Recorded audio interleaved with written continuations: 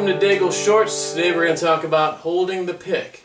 Okay, so there's two basic types of picks that you can use. This type here is called a teardrop shape. It's your traditional style pick. And this one here is called a tri-corner pick. I personally prefer the tri-corners, but I'll show you how to do it with a regular pick. This teardrop shape pick, essentially what you want to do is have your hand closed and put the pick over the first knuckle and put the thumb over the top of it. And that's how you're going to hold it. And basically the pick is going to be able to move between those 2 points. You don't want to grip down on it too much because then you won't get a good sound. Okay, so it's nice and loose like that. Tri-corner pick, same thing. Hand is closed, the pick lays on that first knuckle, you close the top of it, and the pick should be able to move freely. If you grip too much on it, the pick won't move, you'll get really harsh sounds. So the pick will have a little bit of give here. You can see that it's moving just a little bit.